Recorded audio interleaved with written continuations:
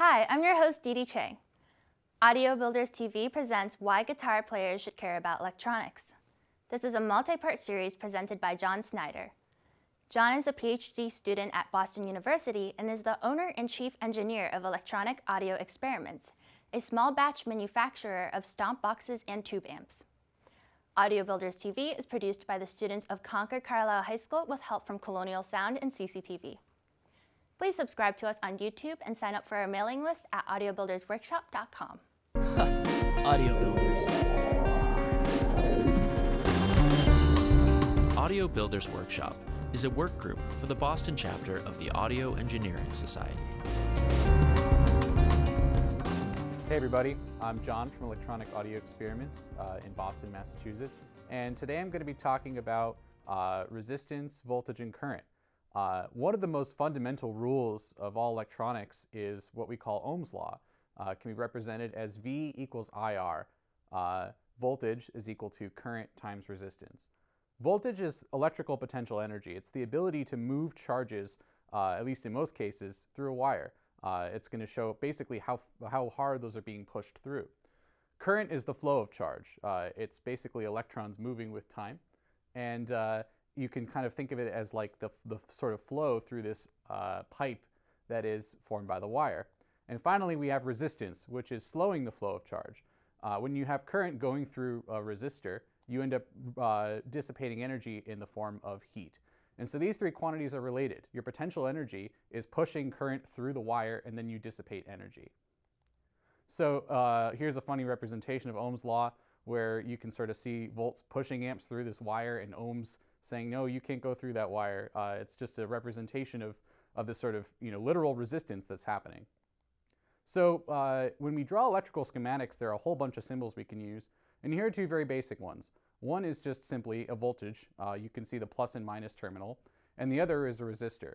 We can use voltage sources and resistors to model all sorts of things. So when we talk about connecting things together in a schematic, you often hear the terms series and parallel. Resistors in series and parallel are going to combine in different sorts of ways. The value of a resistor is measured in units of what we call ohms, and so you'll typically see a resistor with something like a kiloohm, which is 1,000 ohms. If you put three of those together, you're just going to add them up. In this case, you can see here that the equivalent resistance of a series combination will just be R1 plus R2 plus R3. If they were all 1K, you'd get something like 3 kiloohms. In the parallel case, it's a little more complicated. If all the resistors are the same, then you just end up dividing. In this case, it'd be a 1 kiloohm over 3, or about 300 ohms. A very common example of a circuit you'd see with just resistors is what we call a voltage divider. The voltage divider is formed by taking a pair of resistors and then taking a voltage off the middle of those pairs.